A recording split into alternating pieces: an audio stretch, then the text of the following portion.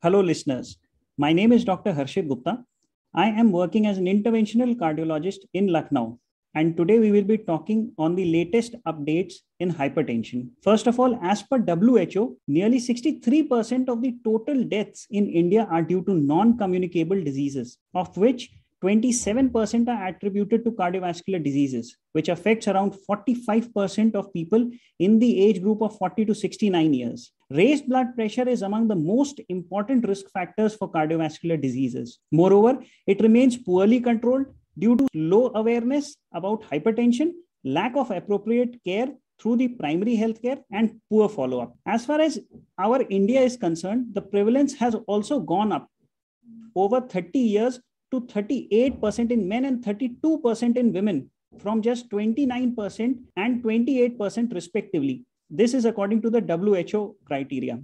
Despite that, nearly half of the people, or 51% of the men and 41% of women with hypertension, are just unaware of the condition. Additionally, over 62% of the men and more than 53% of women living with hypertension do not even get treated. Medication was used to control blood pressure in fewer than 1 out of 5 men and 1 in 4 women with hypertension, that is all over the world. The International Society of Hypertension has released the 2020 Global Hypertension Practical Guidelines. The inclusion of optimal and essential treatment paradigms attempt to address the issue that in resource-poor settings. Optimal care refers to evidence-based standard of care, whereas essential standards refer to the minimal standards of care to allow specification of essential standards of care for lower resource settings. The American Heart Association has released a scientific statement in the 2021 offering new guidance for management of stage 1 hypertension among the patients who have a very low atherosclerotic cardiovascular disease risk. Among the low risk adults who have no atherosclerotic cardiovascular disease risk, or their 10-year cardiovascular disease risk is less than 10% with stage 1 hypertension, management starts with non-pharmacological therapy, and we can continue this till around 3 to 6 months. If the blood pressure remains still uncontrolled, then you can go on to start pharmacological therapy. In the acute respiratory distress syndrome, which is a potentially fatal condition involving lung damage, experts often associate it with severe COVID-19 disease. A recent study which appears in the Journal of American College of Cardiology reports that a drug like metoprolol can reduce lung inflammation and improve respiratory function in patients who have COVID-19 induced ARDS. Lowering systolic blood pressure targets to less than 110 instead of 130 range substantially reduce cardiovascular adverse events. This was seen in the STEP randomized trial, which also confirms the findings of the SPRINT trial for an older Chinese population. Among some 8,500 patients aged 60 to 80 years in China, the intensive target trimmed 26% of composite cardiovascular risk. Findings from a second major trial supporting a lower target could unite the guidelines, which even among the US professional societies range from the threshold of 130 to 150.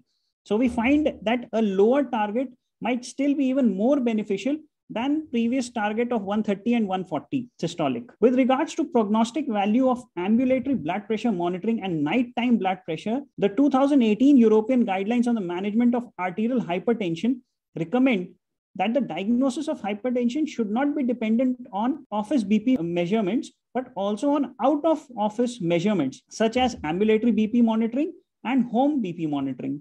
The 24-hour nighttime BP measurements were associated with greater risk of mortality and a composite of cardiovascular outcome. Thus, they may be considered as the most relevant measurement for estimating cardiovascular disease risk. For every 20 by 10 millimeter mercury increment of BP measured at night, the risk of mortality is increased by around 23% and the risk of cardiovascular events by 36%. Most patients with hypertension require lifelong medical therapy to achieve their blood pressure control. The 2018 European guidelines equally recommend 5 classes of antihypertensive drugs. Considering high non-adherence to the treatment, the importance of combination treatment is particularly highlighted to improve the adherence to therapy and BP control. Therefore, the European 2018 guidelines recommend, especially in the context of lower BP targets, to start antihypertensive therapy with an initial dual fixed dose combination of either ACE inhibitors or ARB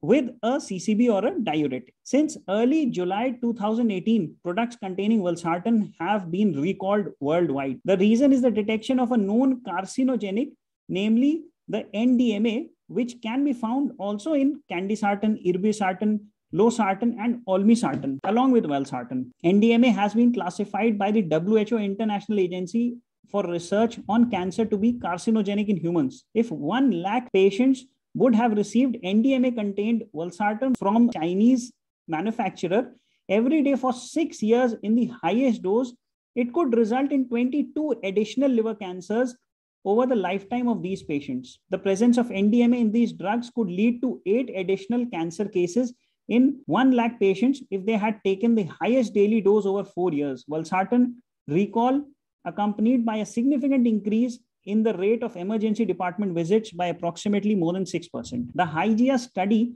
represents the largest study that tested nighttime antihypertensive treatment. In this trial, chronotherapy was associated with a significant reduction in the endpoints. The HYGEA chronotherapy trial tested whether nighttime therapy in comparison to the usual upon awakening hypertension therapy exerts a favorable cardiovascular risk reduction. The largest study included a total of 19,000 hypertensives. During the average follow-up of around 6.3 years, 1,752 participants experienced the primary cardiovascular outcome. An ambulatory BP measurement was performed for 48 hours to collect data on how BP differed during sleep. The relative risk reduction for cardiovascular events was significantly improved for nighttime treatment when compared with the awakening treatment. I hope these latest updates in hypertension will be helpful in your daily practice of management of hypertension. Thank you.